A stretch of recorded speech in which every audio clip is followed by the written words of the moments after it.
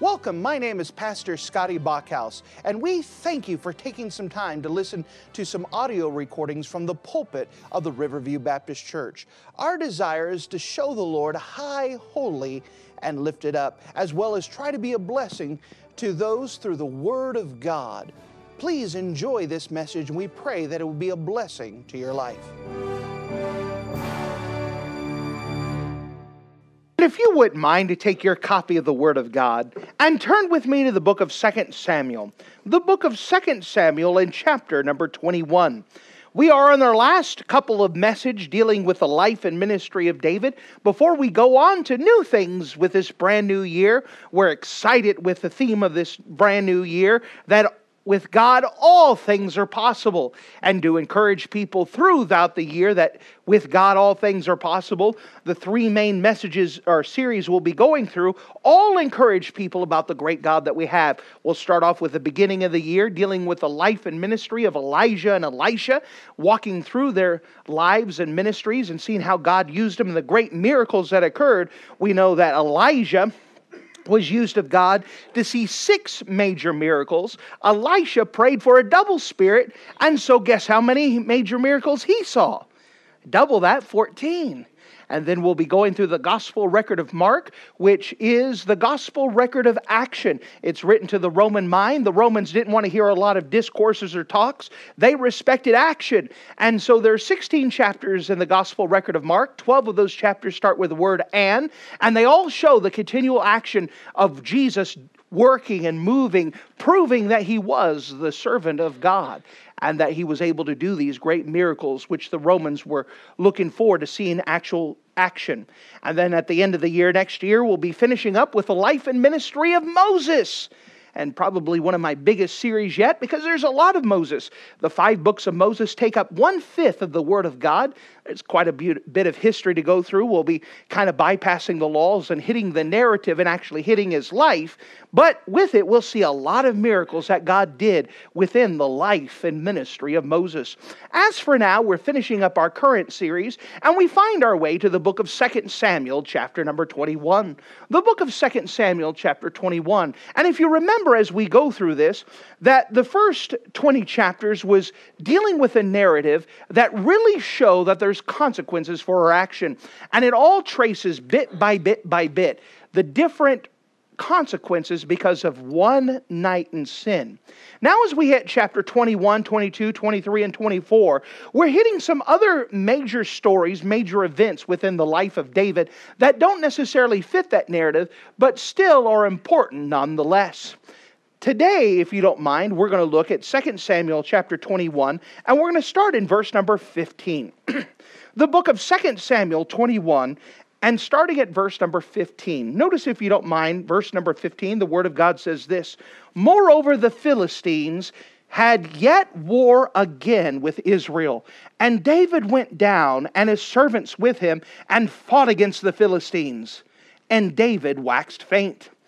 And Ishbi-Benoth, which was one of the sons of the giant, the weight of whose spear weighed 300 shekels of brass in weight, he being girded with a new sword, thought to have slain David. But Abishai, the son of Zechariah, secured him, and smote the Philistine, and killed him. Then the men of David sware unto him, saying, Thou shalt go no more out with us to battle, that thou quench not the light of Israel. And it came to pass after this, that there was yet again a battle with the Philistines at Gob. And Sibbecai the Hushakite slew Saph, which was of the sons of the giant. And there was again a battle in Gob with the Philistines, where Elianan, the son of Jehoiakim, a Bethlehemite, slew the brother of Goliath the Gittite, the staff of whose spear was like a weaver's beam. And there was yet a battle in Gath. And there was a man of great stature, that had on every hand 6 fingers, and every foot 6 fingers, 24 in number. And he was also born to the giant. And when he had defied Israel, Jonathan, the son of Shimei, the brother of David, slew him. These 4 were born to the giant in Gath, and fell by the hand of David and by the hand of his servants. And if you're in the habit of marking things in your Bible, will you mark a phrase that we find in the book of 2 Samuel, chapter 21? The book of 2 Samuel and chapter number 21, and we find the phrase, born to the giant in Gath. Born to the giant in Gath. And with the Lord's help, we're going to hit this idea here of facing these giants. The giants that are born in Gath. If you don't mind, let's go to the Lord together and let's pray. Dear Heavenly Father, thank you so much again for you being a wonderful God. And as we come up to you, Lord, we just know that you're a God who loves us so very much. And that you're a God who wants us to have victory. We understand the Christian life could be summarized by these 2 words of building and battling. And that with no battles, there can be no victory. Victory only comes when there's hardships, when there's trials, when there's battles. And we know that if we're going to have victory in our life, that also means that there's going to be some building. There's going to be some battles that ought to be won. We know that there's some easy battles in our life. Then there's some battles that include giants. Giants that look undefeatable. Giants that look way too big for us to face. I'm asking that you would help these dear folks here, because some of them I know are facing some giants.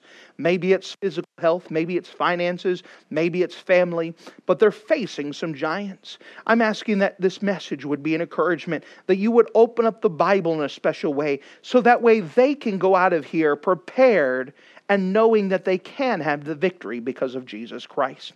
Lord, do something today. Fill me with your precious Spirit, and that you would be a help to these good folks. And in Jesus' name we pray. Amen. We know in the Bible that there are many different giants. Giants that have always been raging against God's people. And there were times that the people brought the fight to the giants. We remember Caleb, who said, I want that mountain. I'm 85 years old, and I know there's a mountain there. And that doesn't just have giants on there. Those are giants. Those are giants of the giants. And I'm 85 years old, but I want that mountain. And he was willing to go up there by faith and get that mountain because of the victory God had promised him. We know that David, the little shepherd boy, when he faced Goliath, he didn't have a tank. He didn't have guns. He had with him a staff and a sling and rocks with him. And God got him the victory. God is the one who got him the victory. But the giants weren't done. We could see later on in David's life, in fact, David is king at this time.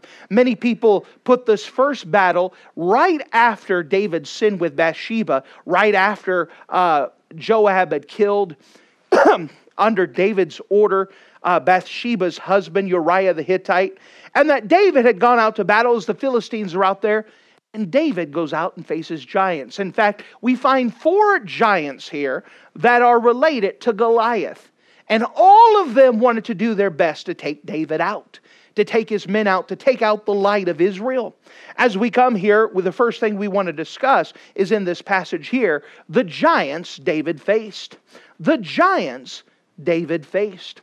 And 2 Samuel chapter 21, we have a listing of 4 different giants and the events that occur with them. Some of them have a little information, some of them have a little bit more. But the first one we come up to is Ish-Benob. That's a cool name if you ever needed a name to name someone. Ish-Benob.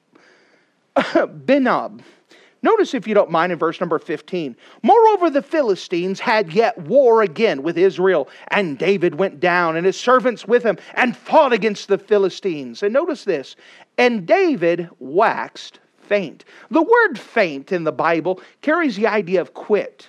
And so David was fighting hard. He's tired. He's growing faint. He feels like he's going to quit. The battle is raging. Verse 16, and Ish-Benob, which was one of the sons of the giant, the weight of whose spear weighed 300 shekels of brass in weight, being girdled with a new sword. Notice this, thought to have slain David.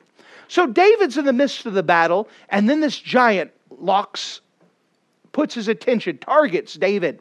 And in the midst of the battle, David is waxing faint. He is tired. He probably is wounded at this time. The giant comes and thinks he actually kills David. Maybe it was a killing blow. Maybe he knocked David out. Whatever it is, you could see David there lying in the dust.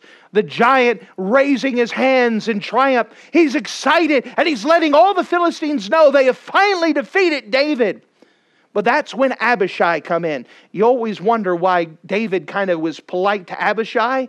Well, this is probably the reason. Notice verse 17. But Abishai, the son of Zucah, remember this is Joab's brother, secured him. That means he came in and rescued David. David's looking there. Maybe he's wounded. Maybe he's knocked out. Maybe he's so weak and he can't go on. But Abishai goes and grabs his king, pulls him out, and he fights the giant. But not just fights the giant, he killed him. After that, the men of David said, listen, you don't need to go out and fight anymore. We'll take care of business. We're going to take care of these giants. But here was a giant that almost toppled David. And there's many different reasons why that may have happened. But here is a giant that almost toppled David. Then we go on and we can see some more of Goliath's family starting to go on. Verse 18, we have Saph, the son of Goliath, that was slain in battle by one of David's servants. Verse number 19. We have another one. The Bible actually names him in 1 Chronicles 20 and verse 5 as Lahmi, Lahmi. He's the brother of Goliath, and he gets in a fight. And finally, he was killed in the midst of battle. And verse number 20, and there was yet a battle in Gath. And there was a man of great stature. And this guy was a little bit notable because he had 6 fingers on each hand. And he had 6 toes on each feet. And so he could easily count up to 21 if he took off his shoes and socks. He was notable because that would be strange to see someone with more fingers than what you're used to. But he was in the midst of the battle. And finally, this one was killed by Jonathan. And this is notable because Jonathan is often known as a different guy in the Bible. You often hear him as Jonadab, the friend of Amnon. Remember, Amnon had a friend, and his friend's name was Jonadab. He was a very subtle man. Well, we could see that eventually he got in the action, and he was there fighting giants as well. And so we could see in the midst of all of this that giants were faced by David and his men. And each one of them had to be conquered. Each one of them had to be defeated. And each one of them had the purpose of trying to defeat and kill God's people to put them out of the fight. Now, whereas today we do fight a battle. It's not the same physical battle that David faced, but it is just as real. We fight a spiritual battle. Every single one of us, if you've come to know Jesus Christ as your Savior, is part of a spiritual battle. And the giants that we face are even more terrifying. The giants we face are more debilitating. The giants we face often get more victories than David and his men had. So if you don't mind, may we take the Word of God and turn to the New Testament. And look with me, if you don't mind, in the book of 2 Corinthians, the book of 2 Corinthians, chapter number 10. The book of 2 Corinthians, chapter 10. And I'd like to cover the second thing and the last thing we're going to cover, where we're going to spend and park it here, the giants we face. So we talked about the giants that David faced, but let's talk about the giants we face. How do we face these unsurmountable giants? How do we face these tall, huge, intimidating giants? How do we face these giants that have built up within our life? If you don't mind, I'd like to take the Word of God as the Apostle Paul is writing to the church of Corinth and explain the battle that these people are in. We could see that they're in the midst of a spiritual battle. And we could see 3 specific things of dealing with these giants. The very first thing I'd like to show you is the meekness and gentleness of Christ. The meekness and gentleness of Christ. Notice with me, if you don't mind, in 2 Corinthians chapter 10. Notice with me in verse 1. Now I, Paul, myself, beseech you by the meekness and gentleness of Christ, who in presence am base among you, but being absent am bold towards you. But I beseech you that I may not be bold when I am present with that confidence, wherewith I think to be bold against some, which think of us as if we walked according to the flesh. Now, the Apostle Paul is dealing with some things within the church of Corinth. That within the church of Corinth, there happens to be 4 different factions, 4 different groups. You have the group that says, I'm of Paul. You have the other group that says, I'm of Cephas. The other group, I'm of Apollos. Then the super spiritual group, I'm of Christ. And with here you have the I am of Paul group. Remember, the Apostle Paul was the founder of the church of Corinth. And so they say, we stand with the founder. Whatever Paul says, we do. And they've built their own little faction that they kind of circled around Paul, or at least Paul's idea, Paul's figurehead. And this is the type of group that they have. This is the way that it's always been done, and we're not going to change. This is the way it's always going to be done. It is us 4 and no more. And so they have the idea that this is the way that things always have done. Then you have the I'm of Apollos group. Apollos was a great evangelist, a great preacher, a very eloquent man, someone who was studying the Scriptures. And a lot of people, he was a great influence. A great preacher came in. And so a lot of people said, this is what Apollos says. And this is what Apollos does. And this is what my favorite preacher says. And this is how the internet preacher says to do it. And so they go ahead and circle around what someone else has done. And they hitch their wagon to that group. Then you have the I'm of Cephas group. As far as we know, Peter, which is the name Cephas. Cephas is his Hebrew name. Peter is going to be the Greek name. As far as we know, Peter had never visited Corinth. But you had a bunch of people that had been influenced by Judaism. Maybe they had gone down and seen Jerusalem. Maybe they had visited the church of Jerusalem. Maybe some way they got influenced. But they said, listen here, this is how they do it at that church. And this is how I think we ought to do it. This is how they train them down here, and that's how they want to do it. Then you have the super spiritual group. They sound all nice, that I'm of Christ. But the way that they say that has the idea that we're right and you're wrong. And so you have these 4 factions that have banded together and are splitting the church. So the Apostle Paul writes the book of 1 Corinthians, and he's correcting all their behavior. Over and over and over, he gives correction and gives a correction. By the time 2 Corinthians comes up, a lot of the churches behaved. However, a couple of the groups have merged together, and they're standing against Paul. And can you imagine the heartbreak Paul had? These people are people he led to the Lord. These are people he discipled. And now they've banded together and they said, we don't want Paul to tell us what to do. And what happens in the book of 2 Corinthians, that Paul has to defend himself and his apostleship because his message is on the line, because it's God's message. You see, the old adage, if we could disqualify the preacher, we disqualify his message. And so what they're doing is they're attacking Paul, and they're doing very hurtful attacks.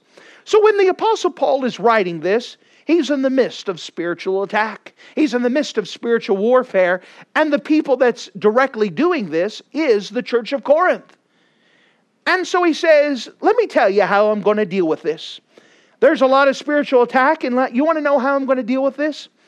I'm going to deal with this with the meekness and gentleness of Christ. I'm going to deal with this with the meekness and gentleness of Christ. You understand, when people react badly to you, you don't have to react badly to them. We could respond to people with meekness and gentleness. In the midst of a spiritual warfare, it's often that meekness, that quiet spirit that will get the victory, because that's what God is looking for. Can we trust God?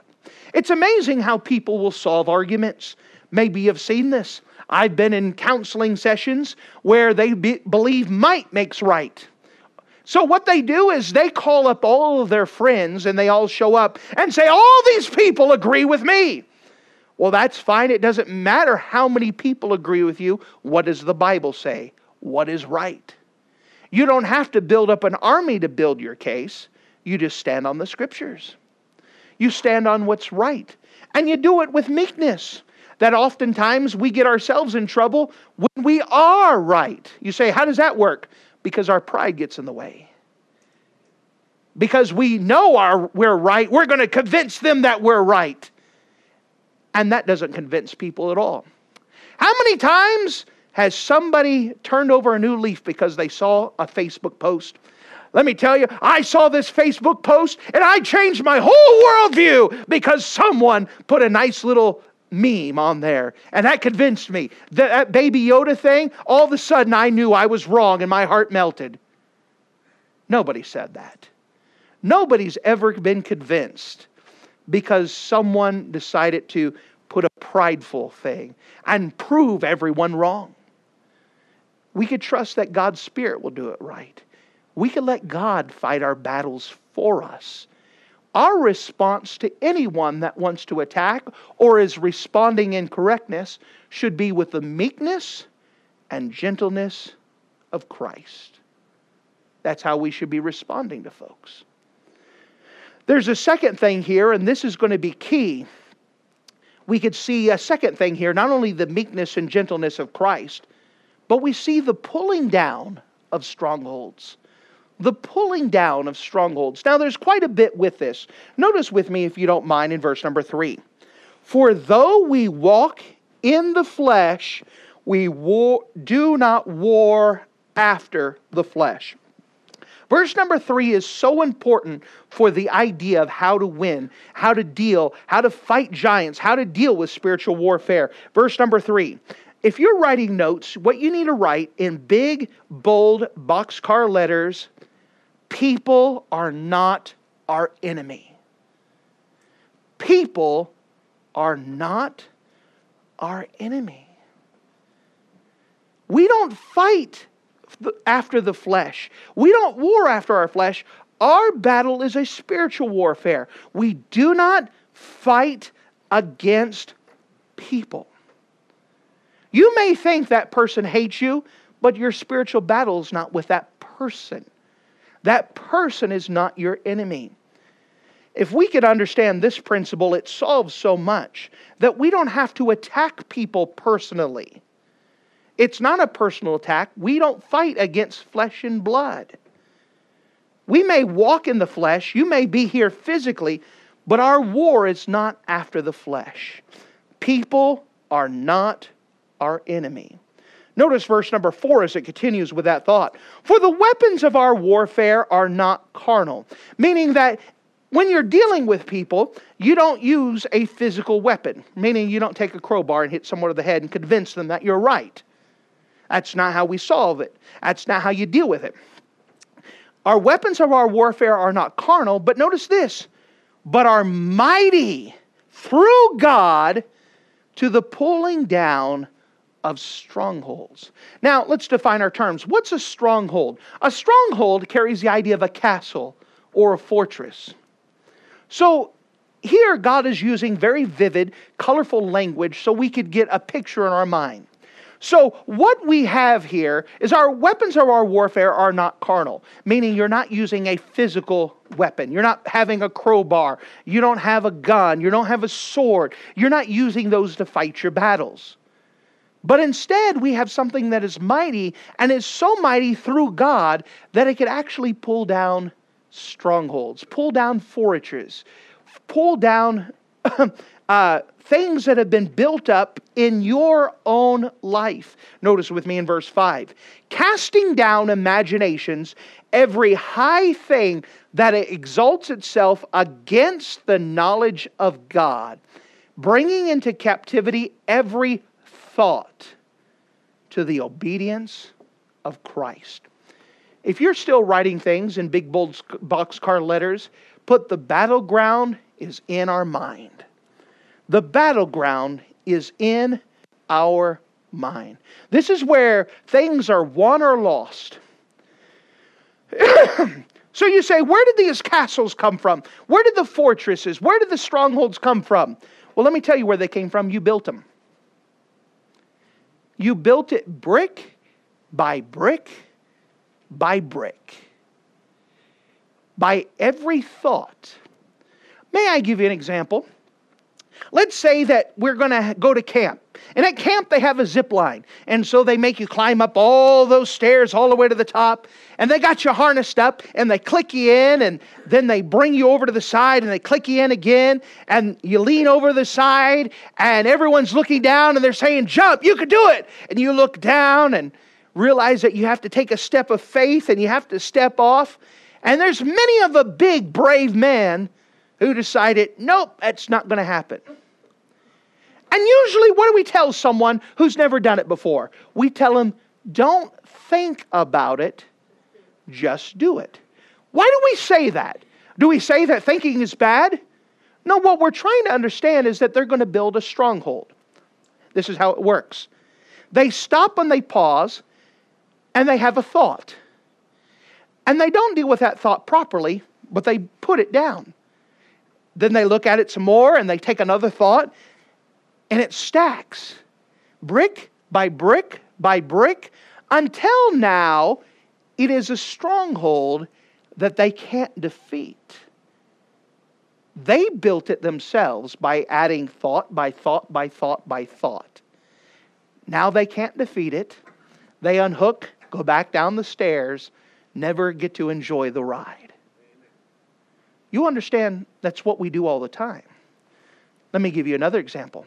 That's a kid example, but that's something we can relate to. Maybe there's someone that you've never interacted with, but you're convinced they hate you. So you look at it in your mind and they hate me. The way they look at me, they didn't talk to me, pastor didn't shake my hand, whatever it is.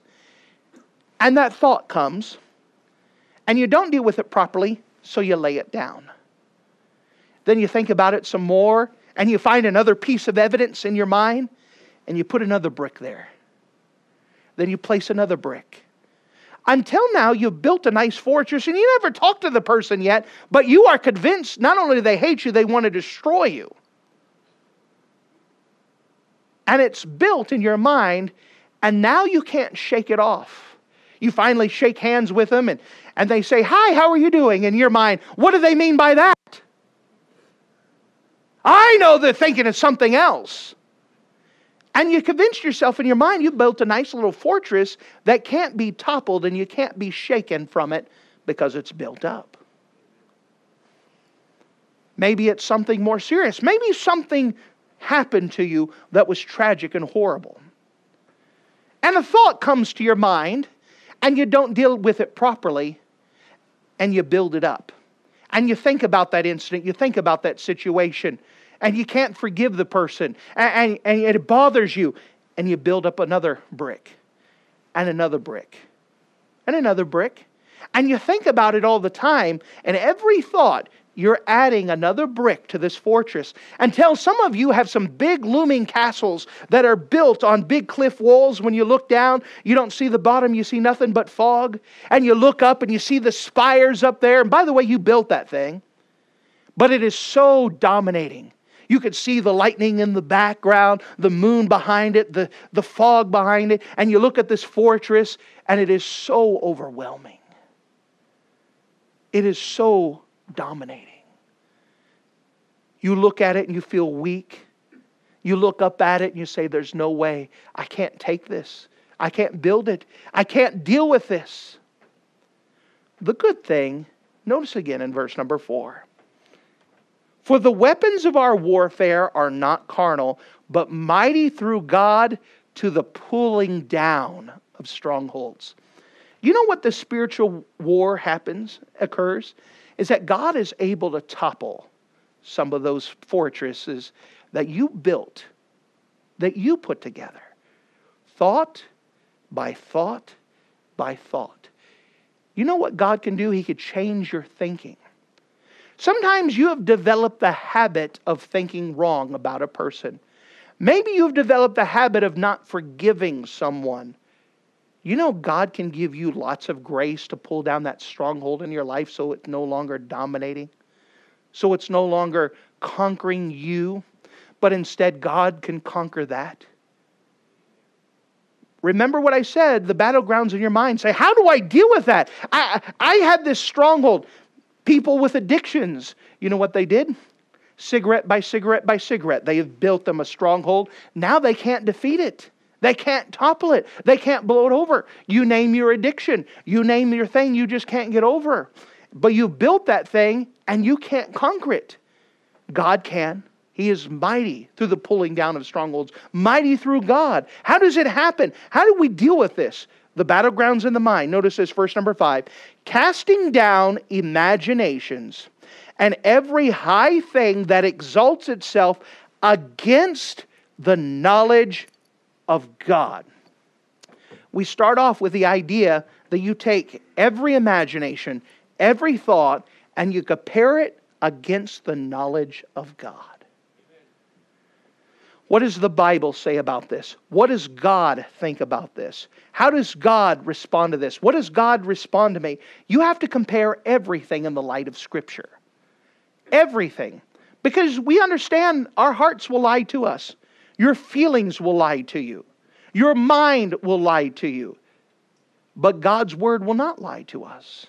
And we have to compare it to what the Bible says. For example, the Bible talks about in the book of Philippians that we're supposed to have every thought. It says, think upon these things, whatever is true, whatsoever is lovely, whatsoever is good report, whatever has virtue, what things have ever praise. Think on these things. You actually have to compare. Is what I'm thinking about this person good? Is what I'm thinking about this person lovely? Is what I'm thinking about this person of good report? You actually have to take every thought, every imagination, and compare it. Because what it's going to do is it's going to exalt itself against the knowledge of God. So it's going to say, I don't care what the Bible says. I know it's true because I feel like it's true. And it's going to try to exalt itself. You say, but that's not what the Bible says. And we understand, if you're going to be honest, there are times you know it doesn't line up with Scripture, but it feels like you're right. You're going to have to recognize what the Bible says. And you're going to have to make a choice. My feelings can be wrong. What does the Bible say? Notice as it goes on here, and it gives another tip. Bringing into captivity every thought to the obedience of Christ. How did you build that fortress?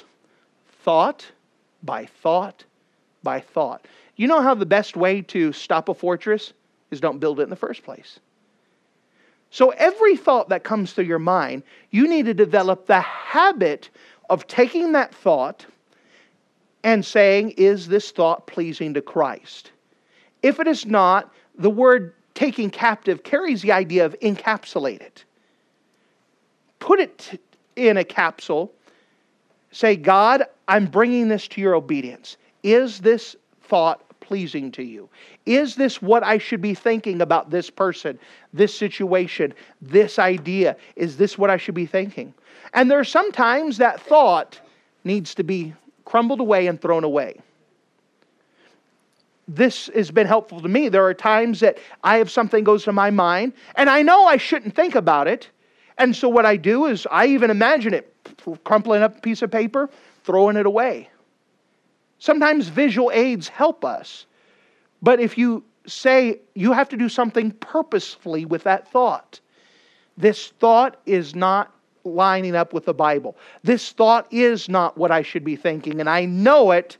I purposely set it aside. You say, but I do that, and guess what? Another thought happens. Yeah, then you have to deal with that thought until you get in the habit of dealing with that thought properly. You understand the pulling down of strongholds comes as God changes your thinking.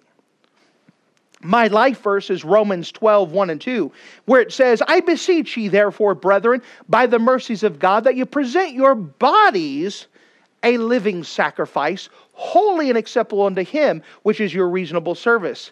And be not conformed to this world, but be ye transformed, notice this, by the renewing of your mind, that you may prove the good and perfect and acceptable will of God. How does that start off? By me starting with my body. I give my body to the Lord. What is your body, by the way? It's your five senses. What you taste, what you touch, what you hear, what you see, what you feel. I surrender what I see to God. God, only let me see those things that are pleasing to you. So if I watch my eyes, and if there's something that's not pleasing to God, I will guard my eyes and say, no, I'm not supposed to look at it. I start by guarding my body. Some people have a bad thought life because of what they put in their little ears. You're trained yourself to think badly because of what you listen to. You take YouTube. YouTube is a lot of junk, and they got a lot of kids who don't know any better having YouTube channels, and it rot your brain cells. And you watch enough of it, you start to speak like them and start to think like them. And then, heaven forbid, start to act like them. We could say YouTube, back in our day, it was television shows. You watch certain things and you'll start to act like them, behave like them, think like them. You have to guard what you put in your ears. I surrender what I listen to God. I surrender what I look at to God. I surrender what I smell to God. You say, well, that's not too bad of a deal. So I surrender what I put in my mouth to God. I surrender what I feel to God. And as you surrender those to God, and the Bible says, but be ye not conformed to this world. How are you not conformed to the world? Because you've already surrendered your bodies to God. Be not conformed to this world, but be ye transformed by the renewing of your mind. Remember, the battleground is in your mind. You can have something legitimately bad, horrible, the most awful thing to ever to happen to you, and it doesn't have to build a stronghold in your life. Now, we can empathize and sympathize with people, but oftentimes that just allows them to put some more bricks because they feel justified. I am right in feeling angry. There's sometimes you are right in feeling angry. However, if you're going to have victory, you're going to have to conquer that anger. But it's going to be developing the habit of taking every thought and placing into captivity to Christ. That's going to help prevent the strongholds. But God is mighty to be able to pull down some of the strongholds. He can give you victory by grace. Some of the times it's just asking God, God, I cannot defeat this giant. Help me. And maybe 5 minutes later, I can't defeat this giant. Help me. Another 5 minutes. I can't defeat this giant. Help me. God will help you.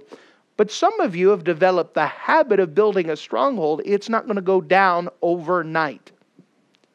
You spent 20 years building that thing. It's not going to come down in just one little prayer. But God can help defeat that. And it's going to start with controlling that thought life. So we start off, how do we deal with these giants in our life? Start by the meekness and gentleness of Christ. Second of all, by casting down the strongholds, dealing with the thought life and the things that come up. But there's a third thing here. Notice with me in verse number 6.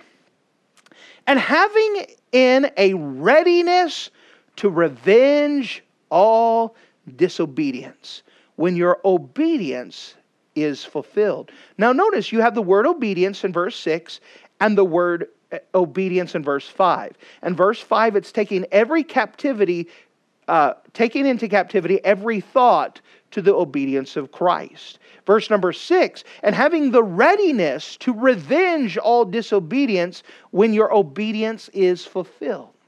So here it comes the idea that as you start developing that thought life, you also need to be ready to revenge all disobedience. That's a nice Bible phrase there. Revenge all disobedience.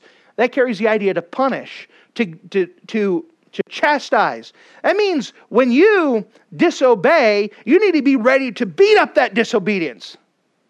Amen. No, I should not do that again.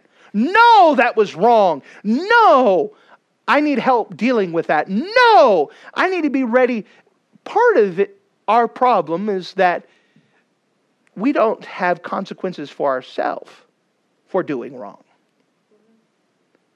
You need to be ready to revenge all disobedience. No, I should not think that away. Now, I'm not talking about beating yourself up and saying, I'm a failure, I'm going to fail. No! But you have the idea that you need to be ready to say, no, what I just did was not right. What happens if you start sinning and you are not ready to revenge all disobedience? You start to empathize with it and start to say that's not a big deal. And then that stronghold start building up in your life. But if you're ready to pounce on that and say, that was wrong. I'm not saying you are wrong. I'm saying that was wrong. Remember, we hate the sin, love the sinner. That includes yourself.